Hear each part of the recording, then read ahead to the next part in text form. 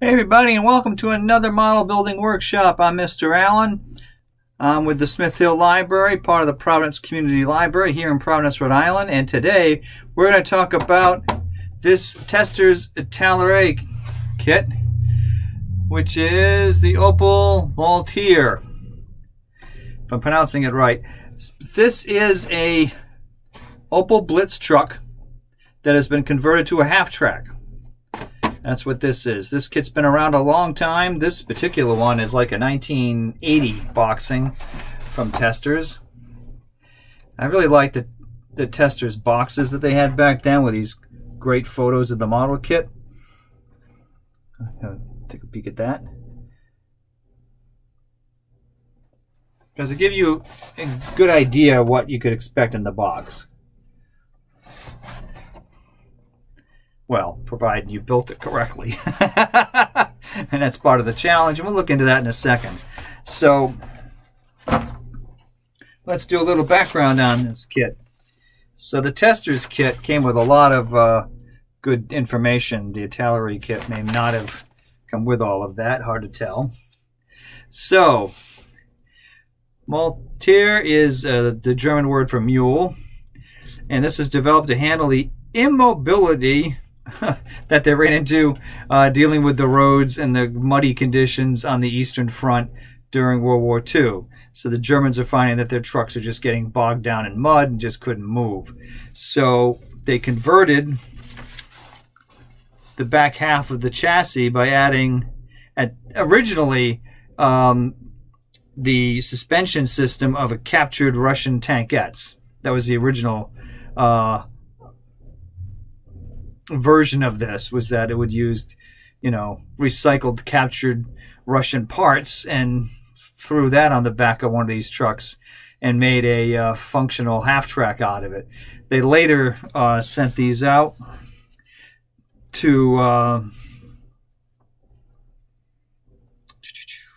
back to the factory basically, and created a line of half-tracks purposely built. But these were originally converted on the light tanks. And they figured that when I went into production that between all the manufacturers, about 6,000 of these things were built. So not bad, huh? Quite a lot of them.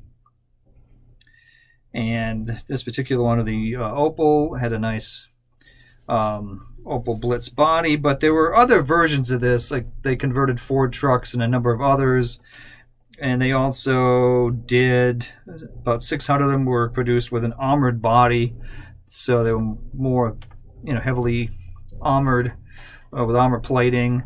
And they also had some that were at the end of the war that were had the cabs made out of either cardboard, believe it or not, or wood. So there are a lot of different variations of this, but this is the Opel Blitz conversion that we're looking at here. And even though they were designed for the Eastern Front, these things saw service in North Africa, Italy, Western Europe, and was even used by the German Air Force and the Waffen-SS. Though it was originally a stopgap solution, but it turned out to be so effective that they just kept going with these things, and some of them were even used in civilian service after the war. So it was a pretty great ad lib, shall we say. All right, let's look at the model kit.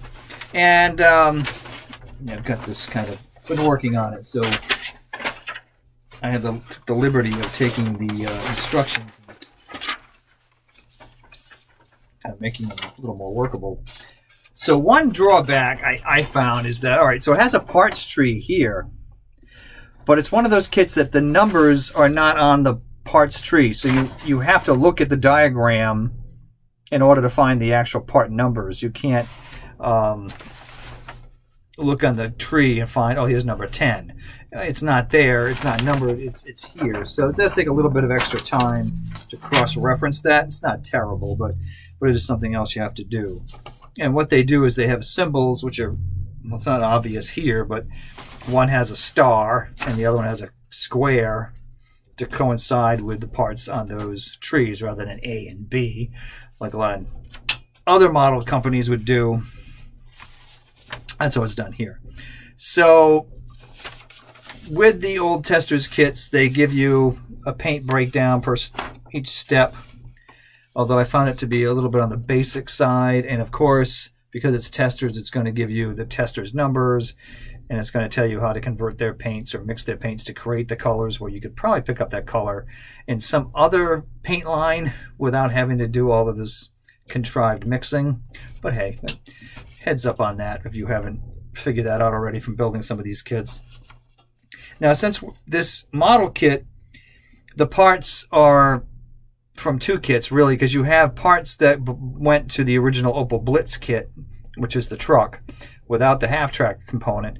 So there are some converting things you have to do. For example, you have to cut part of the cab to make it fit this version, although there is a pretty good indentation on the part where you have to cut it, so it's not like you're going in blind and guessing. So that's a real help.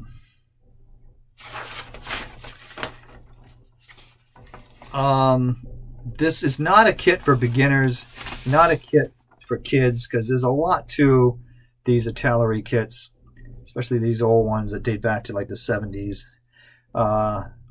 There's a high parts count, and there's a lot of very tiny parts. And while I've been working on this, some of those parts ended up getting eaten by the carpet monster, never to be seen again. That happens, unfortunately. So there's a lot of, little tricky things to do. So there's a lot of work to this kit, although it's not without its bonuses. I mean, it is kind of fun to build, but I did find, like, okay, I dropped the piece. I looked all over the place for it. I had to come up with some other solution, and unfortunately, I lost like a main part of the steering mechanism for the axle for the wheels. So my wheels aren't going to turn. Although it's probably not a bad thing, because I'm going to put this on a shelf or in a diorama anyway. So you have some options with this kit, and you have two different bodies to it. You can either do one that's a stake body, which is on top, and the bottom one is a solid wooden block body, which you get at the bottom there. So there's two different variations you can do, and I'll show you both a little more closely. And again, lots of little tiny pieces. There are rubber tires that go with this. We'll see how good that is. I'm not the biggest fan of using rubber tires personally. They can split over time. But to be fair, this kit's been sitting around since 1980, and if they haven't split now, they're probably going to last for a while. And my dad built one of these, which I'll show you momentarily at some point in this video, and it's still kicking, even though he's built that more than a decade ago, and it's still going. So we'll take a look at that later. So it gives you a breakdown of decals and painting schemes. There's 4 different variations here, and there's some interesting units here. So there's a couple of well-known ones. There's one with the Africa core, which is in the overall desert sand color, which is up top here. And one thing that's interesting with this kit is, due to it being an Italeri kit and probably sold around the globe, there's no swastika included with this kit for, many reasons of not offending people with that emblem. So the palm tree is missing that on that kit option. Something to think about if you want to correct that or not. But this should be one on the palm tree. But anyway, it's your model. Do what you want, right? So there's another one here of the 284th Grenadier Regiment, which is in Ukraine in 1944. And it's an overall yellow, dark yellow color. And there's one of the Luftwaffe, the Air Force, a field division, which is basically Air Force units that were used as infantry. So that's here, and that's an overall Panzer Gray color. And then there is the 2nd SS Panzer Division, which was near Moscow, and this is early in 1942. And that's an overall Panzer Gray as well. So I decided to go after this kit in sub-assemblies, and I'm hoping this is going to be a smart thing. We'll see how this works out. I can't remember how my dad built his. It's been so many years ago, and he's no longer with us, unfortunately. So I can't really pick his brain on that. But I do have his kit, which, like I said, I'll show you in a minute. But be patient. We'll get there. So I'm working on sub-assemblies, and here's, you know, part of the... let me get close here so you can see it. So I'm working on parts of the cab here. So I did a primer coat in dark yellow here to get some of these parts together, because once you put this cab together, it's going to be very difficult to paint. So I want to get the dashboard features, the steering wheel. I want to get the leather seat, which I believe it's leather on these and not the cloth that they're saying, but although it probably wouldn't be bad to do it in a field gray color anyway. You know, that's probably possible, but you know, quick poke at the internet, and my sources tended to see that they were like a leather seat, leather bench seat, so I'm going to work on that concept. So at the moment, this is the suspension system and engine and all that I'm working on. So to me, a drawback with this kit, and I guess it depends on your skill, is these things are all operable. And you're supposed to put these tiny little, I'll call them like plastic washers, these little rings over these things so that they can move. There's one on here, but it didn't really go very well, so that's pretty much glued. So these are supposed to be able to move. And these little washers are extremely tiny, and I had a hard time with them, and two of them ended up being destroyed by the carpet monster. And so I'm probably just going to glue these, which I think is, for the most part, I'm glad this one's spinning, because this is, sorry. Having the drive sprocket move I think is handy when you load the treads on here, because this is rubber band style track, you know, with the old heated screwdriver concept for joining them. So that's what that is. It's that style. So I'm going to see how that works. And I found in the past, when I had a suspension that moved like these do, and I put the rubber band tracks, it tended to bend these in weird positions, which were not natural. Let me show you. It would bend kind of like, you know, up in the air. It just wouldn't sit realistically with the weight of the vehicle. So, oops. So I'm probably going to just glue these things in a position and then put the tracks on so that it'll sit normally and not up in the air. You know, I've left it like this because I want to paint some of these details, even though you're never going to see this engine. And I had a problem. I can show you here. So there's this piece here for the,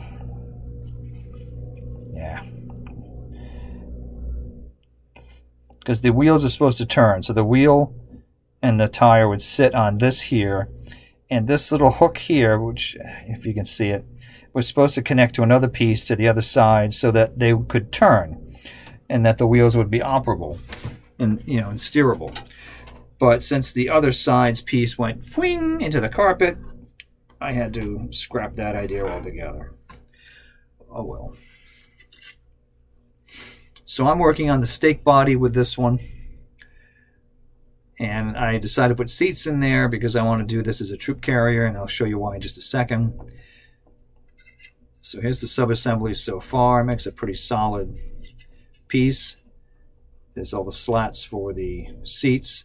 I mean, I suppose I didn't have to glue those in. I think you could take these out and put them in. I don't think you needed to glue them. I did. And another option is you've got the canvas top, which, well, if you play with it enough, you could put that on, take it off. It's removable if you want. So that's an interesting option, providing you don't put the if I can find it. So here's the standard body, which is just a solid wood. And here it is. Here's the railing here for the tarp when it's folded up that would sit on the back there. And if it would be spread out, and there's the sag of each of the bars as it was spread out when in use. There's the rubber tires, one for the spare tire, which would be underneath. Some glass parts. And we got some decals here, though they look like they may have aged badly, but we will see. We will find out how well they work. So, something that's been kind of an interesting development is that Masterbox had put out a kit designed for these different Maultier models. So this crew is designed to fit inside this vehicle and others of its type. So it comes with, the driver, an officer, and a group of soldiers to sit in the back. So there's 6 figures in this kit. And what's interesting with this, it's designed with extra parts so that, I'll show you here. Here's an example of them sitting in a slightly different style Maultier. Looks like a longer one. But if you notice, it's the same kit, but if you use the alternate arms and alternate pieces, you can make a variety of different figures with this kit. So they're multi-posable, so you can have a whole group in there with slight changes. You could have them either leaning over the side, or they could be waving or pointing. There's a few different options, so you can make a variety out of this kit, which I think is kind of neat.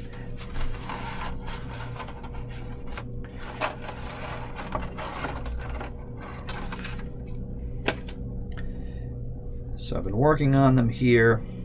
There's a few left on the sprue that I haven't touched yet. And I'll show you the ones I've been working on in just a second. And something that's really cool here is they give you a really nice set of gear. So you have lots of extra equipment here. So you have some late war MP44 machine gun, the submachine gun, or the first assault rifle actually down the bottom there, where my fingers are. There's the MP40, standard Mauser rifles, ones with bayonets attached. There are a couple of the Soviet burp guns, shall we call them. That was a nickname for them. They're in there, as they would be captured and frequently used. There is it's a Bergmann or some type of 1930s German machine gun. There's a group of pistols, Lugers, and the Walther pistols there. MG34, MG42 is there, and there's sniper rifles, and there's even the Gewehr 43-44, I think, is there. You get options for shovels, and on and on and on. So you have a lot of different choices, and you get a bunch of helmets. I guess the only thing you could complain about, if you want to complain, and I'm not complaining, I'm just pointing this out, is that the only option you really have for these soldiers, aside from the one guy with a hat, is that they've all got the helmets. Minor thing to point out, but it's true. You only have the helmet as an option. So if you wanted the different types of caps, you'd have to provide those. So this is the crew that's going to be in the cab. I don't know if you can see. Slowly working on those. And let me give you an example. So here's a couple soldiers that are going to be sitting in the back. And I opted to have this guy is waving. And I'll put him in here.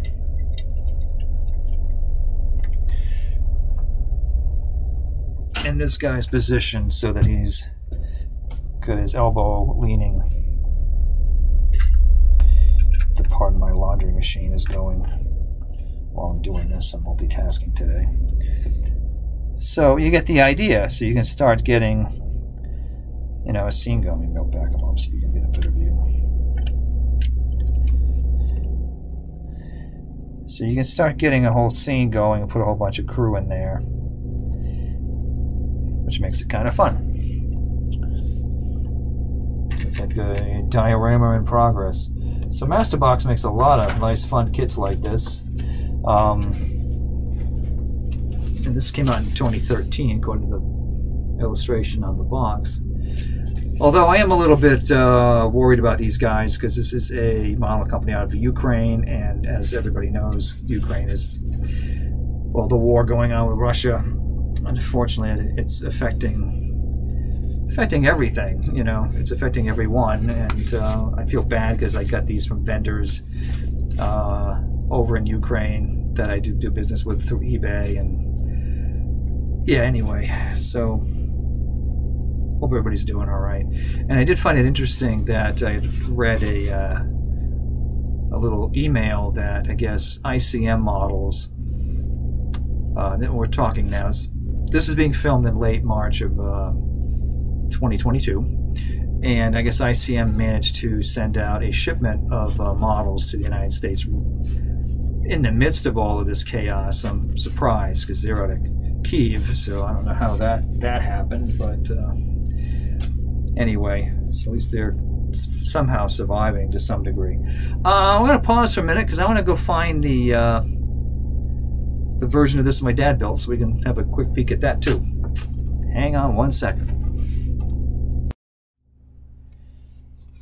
Alright, so here's what my dad had built a number of years ago. So this one has the solid body to it. It's got his technical data information here, and a little history that he put on his base here. So my dad went through, I would call it a bit of a phase, where he really, he bought this green that he really liked, and he built mostly civilian models, and he just had to do this model in that green. So, which, you know, late war vehicles of the Germans probably were in this color because they kind of needed to do whatever at that time. I don't know about the authenticity of this kit, but it does look kind of fun in that color, I have to admit. It is eye-catching.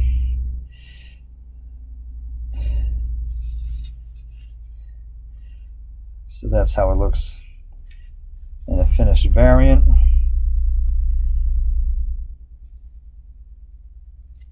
It's got the convoy marker, I believe is what that is up on top.